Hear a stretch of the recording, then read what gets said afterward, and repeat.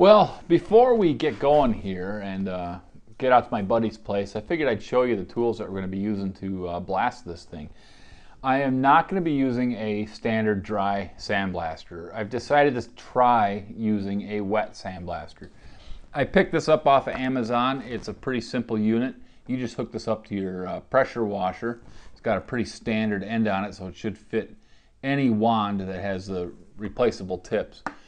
Ultimately, you just hook up the hose and the pickup tube, and then you drop it in a bucket of sand, and you just start blasting. We're going to be using coal slag, not sand. I was able to go to my local Tractor Supply and pick up 50-pound bags of a medium grit coal slag, and should work pretty well. I did pick up one bag of a coarse grit, but I'm afraid it might not actually suck up into this. We'll just have to wait and see what happens. But that's it. It's pretty simple. This unit only cost $30 on Amazon, so I'm hoping things are going to work. We'll just see how it goes, and at the end of the video I'll let you know my thoughts on this thing as far as whether or not it worked, and then that's it. So now that you know what we're going to be using here, I'm just going to finish packing things up, and let's head out. I just went through and double checked everything to make sure everything's tight, and really all we got to do now is hook up the tow bar, push this outside, and we'll get on the road.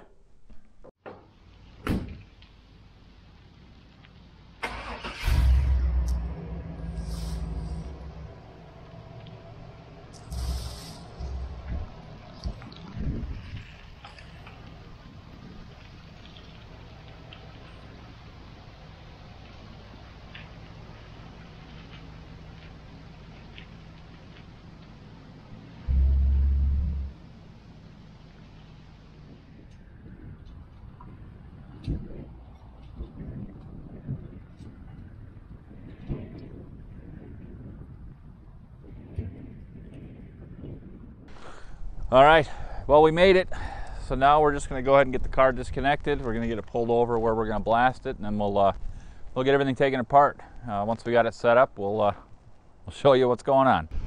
All right, well, here we are. We've got started on this just to test things out, make sure it's working, and tell you what, it's working real good. Now that we know what's going on, we figured we'd bring you in and let you see this. The whole reason we're out here is to go after this vent, so before I lose any more sand, I'm going to go ahead and go after that and try to get all that paint cleaned out, and then after that the rest is gravy. So we're just going to fire things up and get going. Hang tight.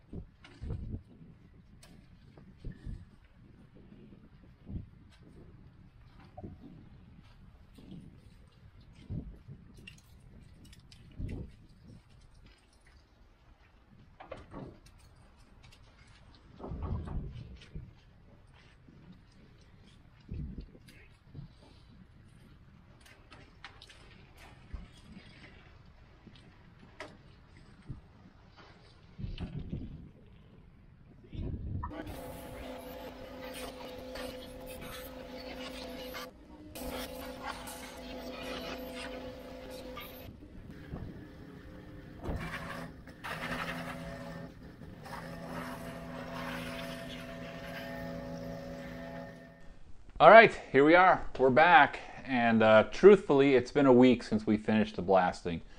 And what I've done since then is I brought the car home, I let it sit and dry, and then I got the vacuum and the air hose out, and I went through and cleaned out all the sand out, all the corners, and really did the best I could to make sure we didn't have anything left behind. One of the problems with sandblasting is you get sand everywhere.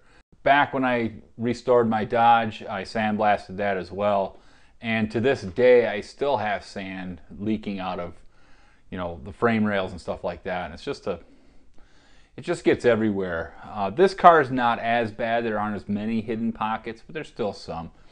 So I'm sure we'll be doing more vacuuming as we go. Because we were wet sandblasting, we did have a lot of rust that showed up in all the bare areas.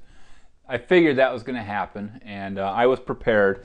What we've done is I've got this product here. This is Osfo, which is a painting prep. Really what it does is it removes any surface rust that's on there and prepares it for painting.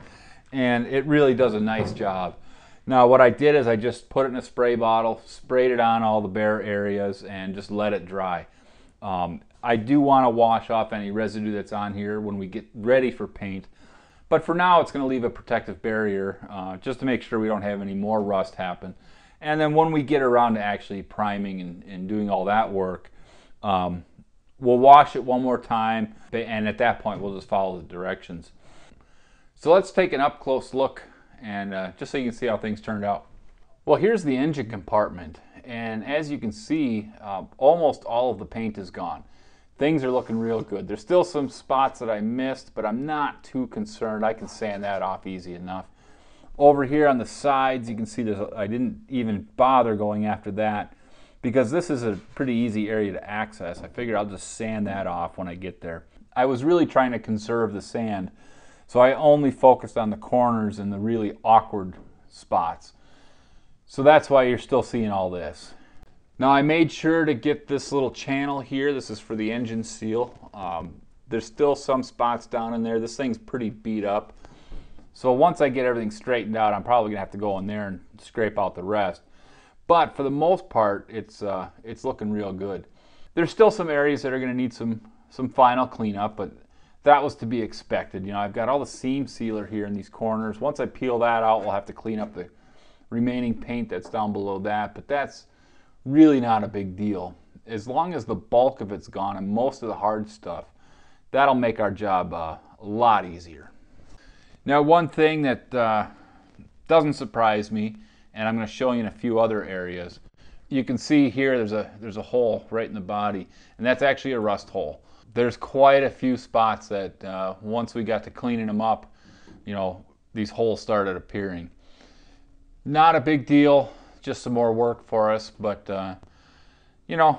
comes with the job. And here's the area I was most concerned with, and that's the rear air intake. All of the paint off of the vents out here is gone. There's still some remaining residual stuff, but that'll all scrape and sand off pretty easily. Inside, I was able to get a majority of it. There's still some spots that I just couldn't get a good angle with the pressure washer. If we look at the side over here, you can see that there's really no paint left in here because I was able to get a really good angle in there. And the same thing over on the right-hand side. It's mostly in the middle here where I've got the remaining paint. And again, it was just hard to get a good angle in there. But I should be able to reach up inside between these louvers. You can see my hand up inside here. And I should be able to hand sand the rest of that.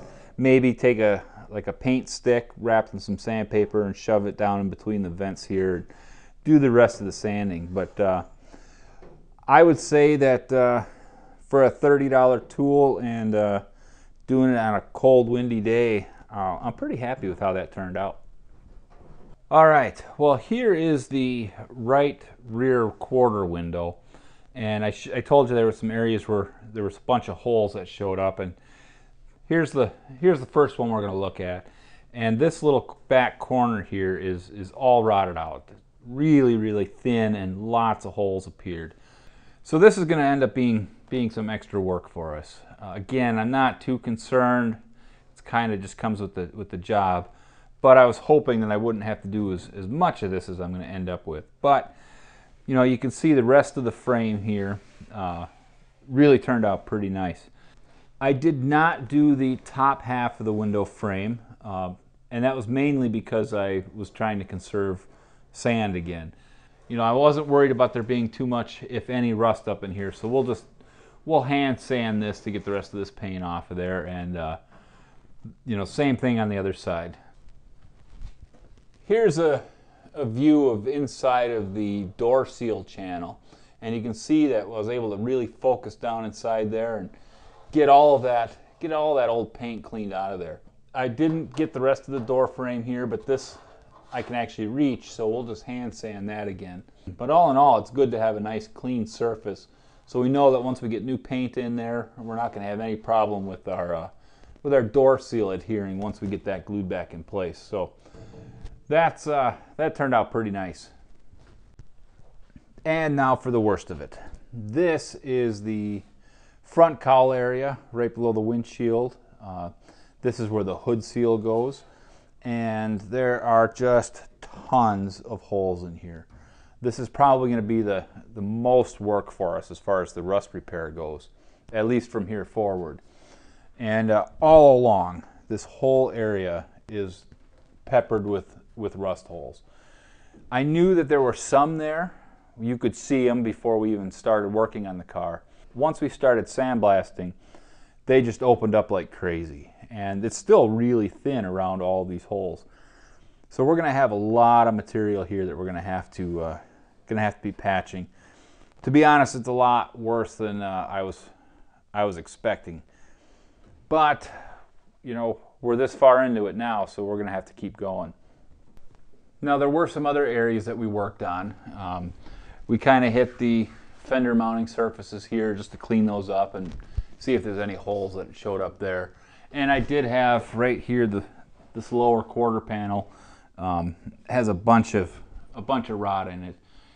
I needed to do a small patch here anyway, or at least I thought it was small. Now I see that it's much bigger, so we're going to go ahead and just order up a quarter panel patch, and we'll just replace this whole section there. You saw us when we were blasting that we tipped the body up on its side just so I could get the underside and get that cleaned up.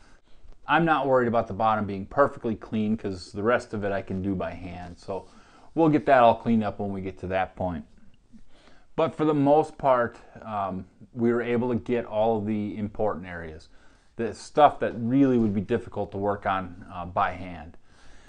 As far as the rest of the body goes and getting that stripped, I wasn't going to do that with the sandblaster because I don't want to run the risk of warping the panels. So we are going to be using a chemical stripper on that. But these are nice big open panels, and I will just be careful to keep it out of all the corners. And once we get the bulk of it removed, then we'll come back and sand up close to all the edges. As far as the sandblaster goes, let's grab it and I'll give you my thoughts on it. So here it is. Here's our $30 wet sandblaster. And I'll tell you what, I was thoroughly impressed. I wasn't sure if my pressure washer was going to have enough flow to actually make it work. But it turns out it had plenty. In fact, the very first bag of sand that we tried disappeared rather quickly. This thing just sucked it up like crazy. And truthfully, it ended up being kind of a waste. What we ended up doing to help correct that problem is we just simply took a small pair of vice grips and crushed the tube right above the pickup and shrunk the diameter down maybe half to a third of its original size. And we just found the point where it would still suck material but not go through as much, and that worked really well. So the last 3 bags of sand lasted probably twice as long. You know what I'll do here is I'll go ahead and I'll throw a link down in the description, so if you're looking for something like this, you know, it's just an Amazon link. You'll be able to go right there and pick it up. And like I said, my pressure washer only has a 2.5 gallon per minute flow, which I thought was going to be on the low side, but for this, it actually worked real well. So for 30 bucks, totally worth it. The coal slag I used was $10 a bag, so pretty reasonable on that. And all in all, real happy with this job. Well, there we are. We are all done. And realistically, things are looking pretty good. It's really nice to have this done now, so I don't have to worry about it, you know, later in the winter when we do actually get to doing body work. I'm just going to keep an eye on it, and if things look like they're rusting, I'll hit it again with the OSFO just to make sure it stays protected. But until we get there, I'm pretty happy.